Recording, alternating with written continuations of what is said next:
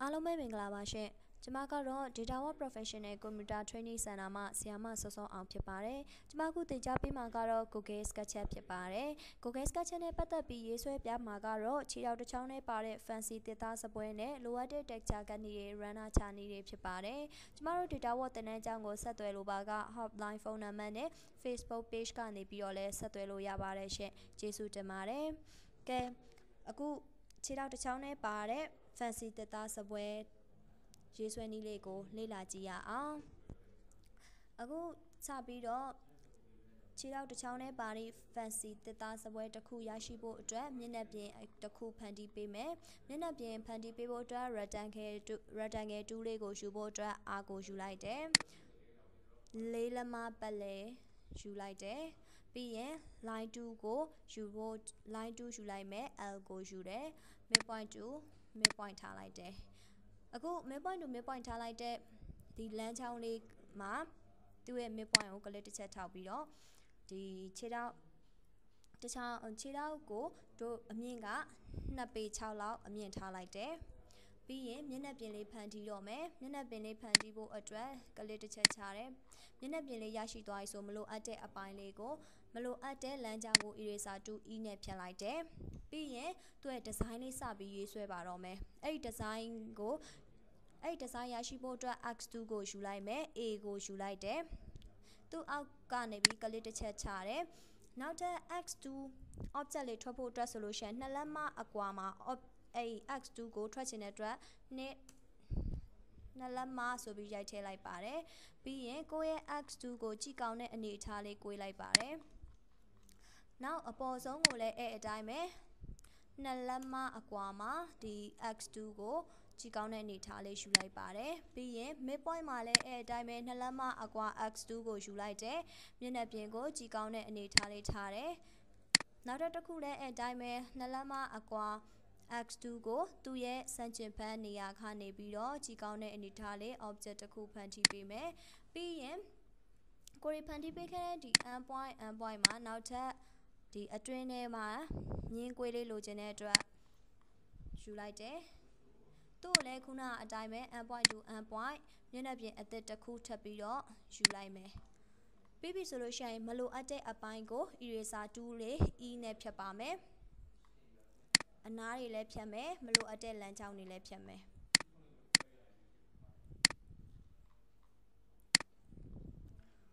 ပြီးရင်ကိုရီဖန်တီးပေးခဲ့တဲ့ဒီမျက်နှာပြင်ကိုသူ့ရဲ့ဒုရရှိဖို့အတွက် follow me to လိုက်တော့ပါမယ်အဲ့အတွက်ဒီဟာကမဲနေမဲ့တင် reverse face အရင်လုပ်လိုက်ပါမယ်ပြီးရင်ကိုယ့်ရဲ့ဒီဒုအတိုင်းဖြစ်ချင်တဲ့အတွက်ဒါကိုဆက်လက်မှတ်တယ် follow me to ကိုယူတယ်ပြီးရင်ကိုဖန်တီးပေးခဲ့တဲ့ဒီမျက်နှာပြင်မှာကလစ်တစ်ချက်ချလိုက်မယ်ဆိုလို့ရှိရင်တော့ရသွားပါပြီပြီးရင်ကျမတို့အခုအဲ့ဒီအပေါ်စပွဲတင်ဖို့အတွက်ဆိုလို့ရှိရင်နောက်ထပ်ဒီလိုအပြားလေးတစ်ခုပုံစံမျိုးဖန်တီးမှာဖြစ်ပါတယ်အဲ့အတွက် brush pool လေးကိုပြန်ယူမယ်သူ့ရဲ့မျက်နှာပြင်မှာတလက်မအထူလေးကိုဆွဲလိုက်မယ်ပြီးရင်ဒီအပြားပုံစံလေးဖြစ်ဖို့အတွက်ဆိုလို့ရှိရင်ဒီမျက်နှာပြင်ကိုပဲကျမတို့စကေးချဲ့မှာမို့လို့ဒီမျက်နှာပြင်ကိုဆက်လက်ပေးတယ်စကေး S ကိုယူတယ်စတာကြကျင်းချဲ့ကျင်တာမို့လို့ control လေးကိုဖိထားမယ်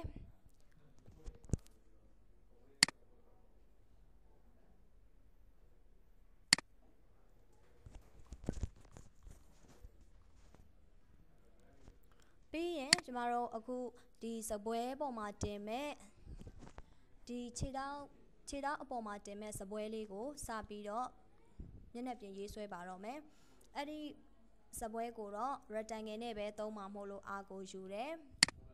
သူ့ကို2ပေပတ်လည်ထားလိုက်ပါမယ်ဒီစပွဲကိုတော့ပြီးရင်မျက်နှာပြင်ရရှိသွားပြီမို့လို့ဒုတင်တော့မ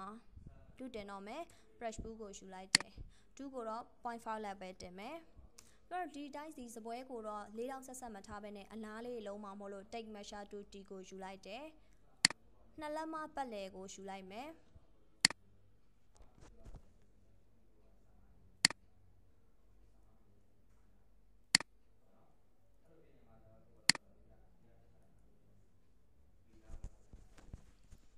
အနားလုံးမှာမို့လို့ x2a ကိုပြန်ယူတယ်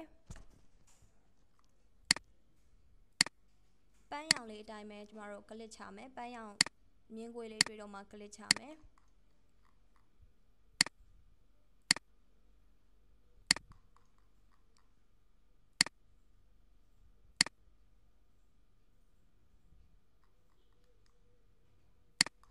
ပြီးရင်မလိုအပ်တဲ့ဒီအပိုင်းလေးတွေကိုဖြတ်တော့မှာမို့လို့ဒူးရှိတာမို့လို့ brush ဘူးနဲ့ဖောက်မယ်ကျန်တာကိုတပည့်ကလစ်တွေလိုက်နေမယ်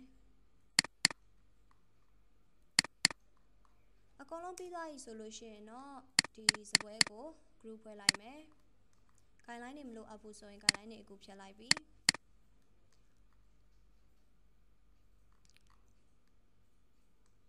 ပြီးရင်ဒီစပွဲကိုသူခြေထောက်ပေါ်မှာတွတ်တင်မယ် move to m ကိုယူတယ်ဒီစပွဲရဲ့ mid point ကနေယူလိုက်မယ်သူ့ရဲ့ဒီ mid point မှာခဏချလိုက်မယ်ပြီးပြီဆိုလို့ရှိရင် h ray လေးခဏဖွင့်မယ်ပြီးရင်ကိုပါကိုကြည်ကောင်းတဲ့အတိုင်းတာ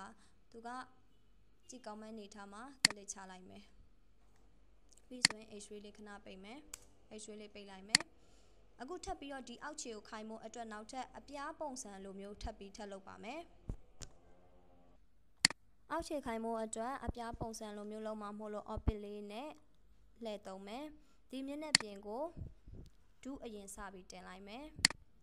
တလက်မဒူးလေးတင်မယ်ပြီးရင်အောက်ခြေအပြားပုံစံလုပ်ချင်တာမို့လို့ဒီဟာကိုဆက်လက်ပေးမယ်စကေးနဲ့ချိန်မှာမို့လို့ S ကိုယူတယ်စင်တာကြချင်းနာမို့လို့ control ကိုဖိတယ်ဒီအောက်ခြေအပြားကိုတော့ကိုပါကိုလိုသလိုယူလို့ရတယ်ကြည်ကောင်းတဲ့အနေအထားကိုလည်းယူလို့ရတယ်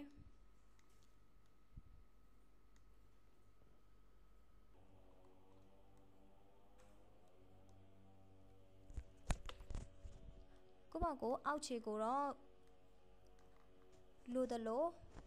စကေးနဲ့ချဲလို့ရတယ်အခုဆိုလို့ရှိရင်ခြေထောက်တစ်ချောင်းနဲ့ပါတဲ့ fancy သစ်သားခုံကတော့ရေးဆွဲပြီးသွားပြီသူ့မှာလိုအပ်တဲ့ texture လေးတွေကတ်တော့ပါမယ် texture ကတ်ဖို့အတွက်ဆိုလို့ရှိရင်တော့ paint bag ကိုရင်ဦးဆုံးယူမယ် paint bag က B ကိုယူတယ်အဲ့ချိန်မှာကိုကသစ်သားစပွဲဆိုတော့ဟူကိုရွေးလိုက်တယ်သူ့နာမည်အတိုင်းသတ်မှတ်ခြင်းနဲ့ဆိုလို့ရှိရင်တော့ကိုကြိုက်တဲ့သစ်သားအရောင်ကိုရွေးမယ်ပြီးရင် create material ကို click တစ်ချက်ထောက်မယ်ပြီးရင်ဒီမှာ name ပြောင်းလိုက်မယ် W ဆိုပြီးတော့ name ပြောင်းလိုက်မယ်ပြီးရင် okay လေးနဲ့ထွက်မယ် okay ပြီးပြီဆိုလို့ရှိရင်သူ့ရဲ့ material ကိုလိုအပ်တာလေးထည့်ချင်တာမို့လို့ဘာမှသွားပြီးတော့ထည့်မလဲဆိုရင် material editor box ဆိုတဲ့ဟာလေးကိုခေါ်လိုက်မယ်ပြီးရင်ကျမတို့ဒီမှာလိုအပ်တဲ့ reflection လေးတွေကိုလည်းခေါ်ထည့်ခြင်းနဲ့အလင်းပြန်တာတွေရောအလင်းရိုင်တာတွေရောထည့်ခြင်းတာမို့လို့ right click လေးကိုထောက်တယ် create layer တွေကိုသွားတယ် reflection ကိုအရင်ခေါ်တယ်ဒီမှာကတော့သစ်သားစပွဲဆိုတော့ဘာမှတိတ်ပြီးပြောင်းလဲစရာမရှိပါဘူး reflection ခေါ်တယ်အဲ့ဒီလောက်ပါပဲခေါ်ပြီးတဲ့ဟာတွေအကုန်လုံးထည့်ပြီးပြီဆိုလို့ရှိရင်တော့ကိုသွားကတ်မဲ့ဒီဟာကို group ဖွဲ့လိုက်မယ်ကိုသွားကတ်မဲ့ဒီစပွဲကိုလုံးဝဆက်လက်အကုန်လုံးဝင်အောင်လုပ်ပြီးတော့ save texture သွားကတ်တော့မယ်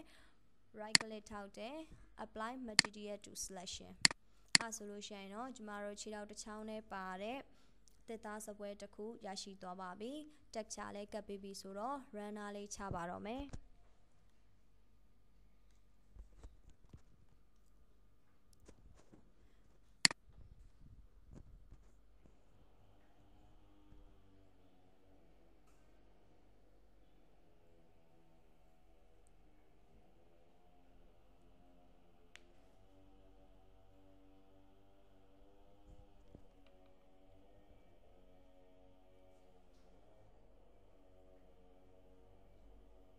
အခုဆိုလို့ရှိရင်ခြေထောက်တစ်ချောင်းနဲ့ပါတဲ့ fancy သစ်သားစပွဲရဲ့ final image ဖြစ်ပါတယ်အားလုံးကိုကျေးဇူးတင်ပါတယ်ရှင်